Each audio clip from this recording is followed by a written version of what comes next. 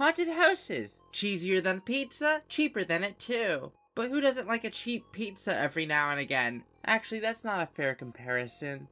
Haunted houses are more like horror theater. I mean, who goes to a play and sits there saying, I don't believe this is really happening. Where am I going with this? Oh yeah, Outlast.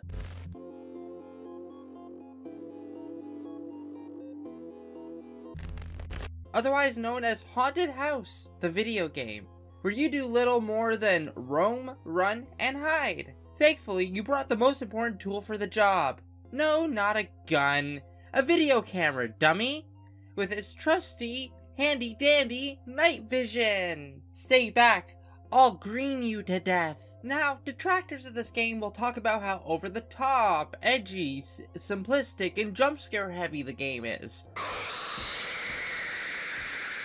All those things are true. We will not make excuses for Outlast's shortcomings, but instead, we will love it despite its flaws. Our tale starts with a man named Miles and his journalistic integrity. Something, insert generic joke about gaming journalism. Oh fuck, I was supposed to replace that part of the script with some other joke, wasn't I?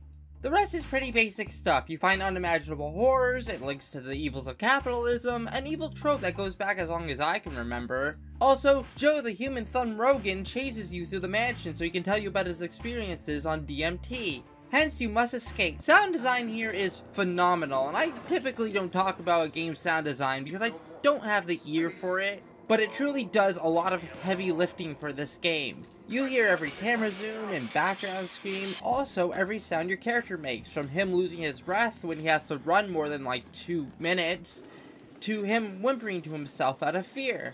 It's all incredibly atmospheric. The type of atmospheric where you can just shut your eyes and feel the post-traumatic stress disorder wash over you. Let's get back to the concept of the haunted house for a second, because I have a greater point to that. See, I went back to a haunted house with my family back in 2022, and it was a blast. Was it the scariest thing ever? Not even close. But neither are some of my favorite horror games. What worked was how they used high and low moments, distractions, and unnerving interactions with spooky characters to catch me off guard and buy into the little world that they crafted. They'd ask me to enter smoke-filled rooms and walk through blown-up airbags and even jagged, uneven floors, all with the expectation of something popping out at me at some point. Scares would play off of each other, and there was more of the sense that you were being interacted with instead of just passively experiencing something. And on that note, I remember going to bad haunted houses as a kid where all they had was just some spooky imagery behind like a rope or something and a few lame jump scares. All this to say that the difference between a good and bad haunted house is a good haunted house uses a mix of environmental interactivity and crafted scares to sell an illusion. Shut the f*** up, phone! A bad one has you interact with almost nothing and occasionally just says, BOO! Be scared! Outlast's strength is how it plays on inherent fears to set up and deliver these scary moments. Like, a good early moment in this game is with this guy in a wheelchair. You see him and you immediately think, oh yeah, they're definitely gonna pop out at me. But nothing happens. Then you enter a room full of these guys and you're like, oh, okay, one of these guys is going to attack me. But no, they're all too busy watching a concert from their favorite band, Static X. You get a key card, you run back, the guys watching the Static X concert still don't bother you, and then all of a sudden...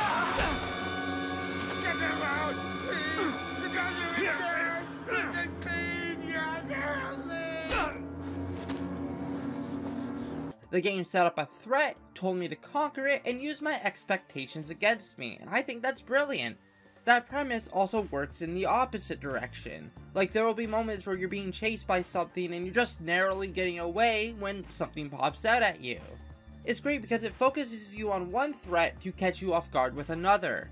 This game also has a reoccurring threat in the form of Chris Walker, a hulking beast of a man who doesn't know how to wipe his mouth after eating jam. Now, imagine getting trapped in a prison ward with him, with your only way out being a staircase at the end of the hallway that you have to loop around once you get to the second floor just to get out of the damn place. What if your only hiding spots were under these beds inside cells where you have barely any visibility of the main area and hence of the threat itself? Because honestly, it's one of my favorite moments of this game. You're put in a position where you're forced between trying to be cautious and burning your battery power, and having to eventually just go for it because if you run out of battery power, you're Speaking of which, another one of my favorite moments with this guy is one where you're trapped in a dark sewer with him trying to find the way out, fumbling along the way in waist-high water.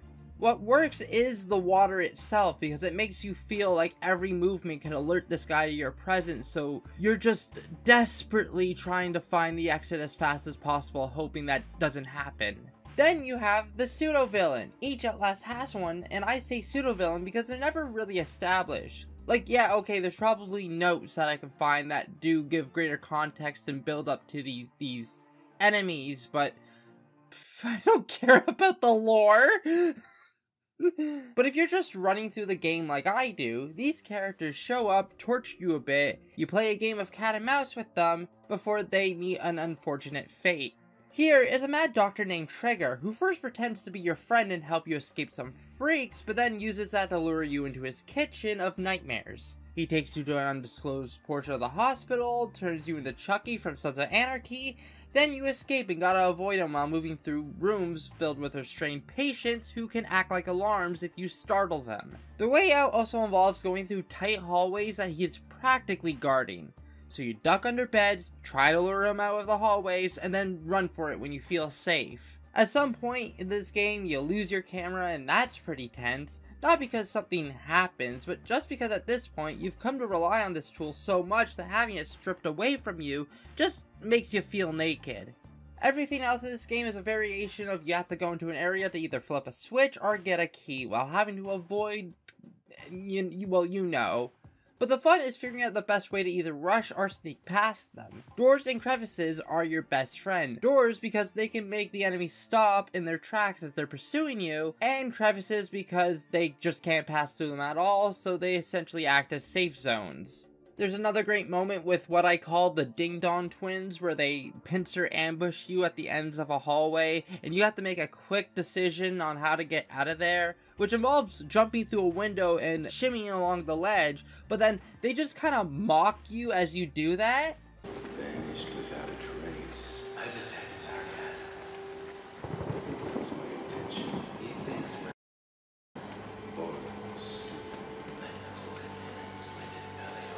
It's like, oh yeah, they're gonna grab me when I jump back through the other window, but no, they're just gone. Okay. But yeah, in a gist, that's Outlast. I could talk about the story more, but honestly, it's very nonsensical. A priest drugs you and then helps you, all in order for you to record his holy sacrifice. Like, thanks for dragging me into your suicide, dude. I just wanted to go home. I didn't ask for this. And as I said earlier, a plot about human experiments is revealed because that's just how these things go. Grass is green, the water's red, and corporations are evil. Do y'all really care? I don't, because again, it's a haunted house, and like haunted houses, I don't go there to dissect the lore. Some of the horror can feel a bit too much like the naked people, or this necrophilia scene. And yes, this game has a necrophilia scene. But even that's played up for laughs, as the psycho doing it starts giving you shit for walking in on him. What the f is the matter with you? You weren't invited to this, you goddamn sicko!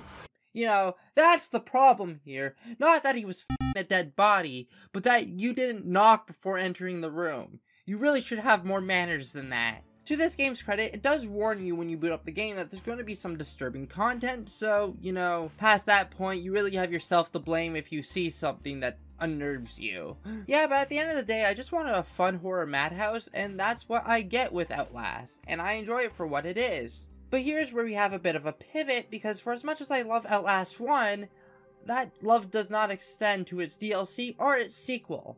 Whistleblower is a parallel story to the first game, where you play as Wayland Park, the guy who initially tipped off Miles to begin with. But not before his boss caught him stealing company pens and punished him with the worst movie ever, The War Shack, coming to a theater near you. In theory, and on paper, it's just more Outlast, but the whole experience is just so meh. It just lacks those moments the main game had. It has gruesome imagery, it has threats to run and hide from, but no interesting environments or scenarios like the first game. I guess running from this guy with a handsaw is decently cool, especially when you hear him in the distance, but not nearly as scary as Walker. What sucks is that there is a moment with him that could have been so much cooler if they played around with it a little more. See, he throws you in a furnace and you have to escape, but it's just a quick time event and then nothing. And what I wish they had done is make this whole area just an escape room that you have to avoid this guy in, with the furnaces being hiding spots that are slightly on, so, you know, you can avoid this guy, but you can't stay in the hiding spot too long out of fear of being burnt to death. I think that would have been really cool, but instead they don't do anything like that.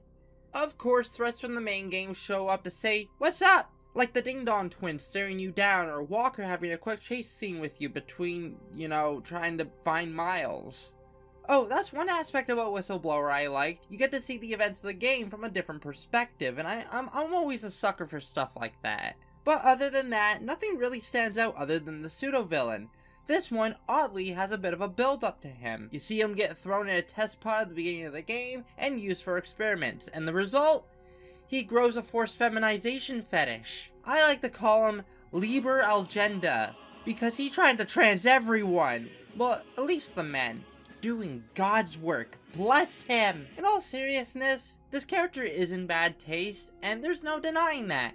But the original threw that away a long time ago. It is oddly the best moment gameplay-wise, as your leg gets cut, leaving you with a limp that you have to contend with while trying to avoid this guy, greater emphasizing stealth. It's stuff like that that made me appreciate the main game, putting me in an uncomfortable scenario, having your leg cut, and pairing it with a threat to avoid, a conservative's idea of what's happening in schools. That's Whistleblower. The game ends in a nice roundabout way as you escape in Miles' car as his possessed corpse follows, but other than that, there's really not much else to talk about. It's just a so-and-so experience, but at the very least, it's short and to the point and hard to really complain about. Unlike Outlast 2! So do I need to do the haunted house explanation? If there is one major problem with Outlast 2, is that it fails as a haunted house, more so than Whistleblower, cause again, that was short and mostly to the point. It didn't waste my time, unlike this game. So why does Outlast 2 fail? Well, for starters, it takes its story far more seriously than it should have. Now, I know that can be a bit of a vague complaint, but my metric for judging that is this. How much time is spent on the story versus how much time actually needed to be spent on the story. The intro is a slog. Where the first game just takes off, this one spends so much time in the beginning building up and building up for a story that's trying to be the next Silent Hill 2 Angela, but in reality is so poorly done that I have a hard time believing that the medium is as bad as people say it is. If you know, you know. If you don't know, let me explain. The pagans and Christians are having a little spat. Again. One side wants to kill your girlfriend, the other wants to birth her child so it can bring the end times because they want to spite God or some shit like that. Listen, if you want to spite God, just become queer. That's practically spitting in his face, or so I've been told. The leader's already kinda there, a twink if there ever was one.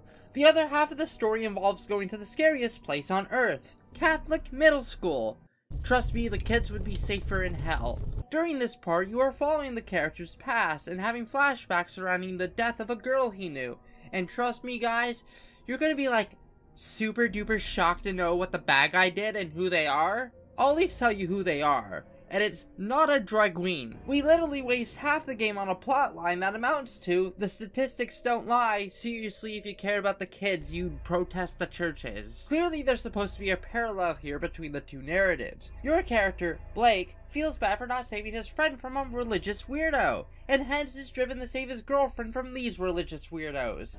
It's not deep enough to be worth half the runtime of the game, that's for sure. You could cut out a lot of these school segments, keep a few, and still communicate the same narrative. Or better yet, just remove it because wanting to save your girlfriend from religious weirdos is motivation enough. It also creates a whiplash effect with the game where one section is the woods, then the school, then the woods, then the school, just like that back and forth. They aren't interspersed at key moments where it could relate to the main story or done sparingly to feel like you're getting a change up in the gameplay. No, it's just back and forth like clockwork. The shame about all this is that Outlast 2 does see some gameplay improvements, like now being able to hide in barrels full of water. forcing you not to stay there or at the very least peek your head out and risk getting caught. You can crawl and even hide in bushes, and I think these are great additions too. Lastly, your camera sees an addition in the form of the directional mic, which I think is also a great fit for this game. Even then, the directional mic doesn't use battery power, so it doesn't make resource management any harder, it's just another thing you can do. And even the new resource bandages are kinda obsolete because you self-heal yourself anyways over time. And if you're playing this game right, you're not getting hit a lot. Even if these things were handled better, none of that matters when the haunted house is not good. Sure, there's a lot of gross things, like a lot of gross things. Some of it is even excessive for me. Not scary, excessive. At best, there are a couple moments I thought were pretty good. One of them involves the now obligatory pseudo-villain who shows up and terrorizes you. This one's a mix of this little gremlin guy who sits on top of a giant hulking dumb monster, and they shoot arrows at you while you move along a cliff edge, dodging behind rocks, and that's a bit of a cool moment, admittedly. Dodging the school monster under the bathroom stalls was also a cool moment. Running through the cornfield and using the directional microphone to keep track of threats was also, I think, a great area. I'm also a sucker for raining blood, so I'll give the game that easy win. Oh, and sneaking past the final threat is the closest this game gets to matching the quality of the original. Your only cover is waist-high water that you can duck into, which means you always have a hiding spot, but that hiding spot limits your visibility anyways, with the light they're carrying being the only indicator of where they are while you're underneath the water. I thought this was well done and probably the best water moment in the entire game. Speaking of which, that brings me into another problem I have with this sequel. See, the first game, even when it wasn't providing an interesting moment, most of the time alerted you to a threat before they knew you were around. This was great because it allowed you, the player, to assess your threats ahead of time and create a plan forward.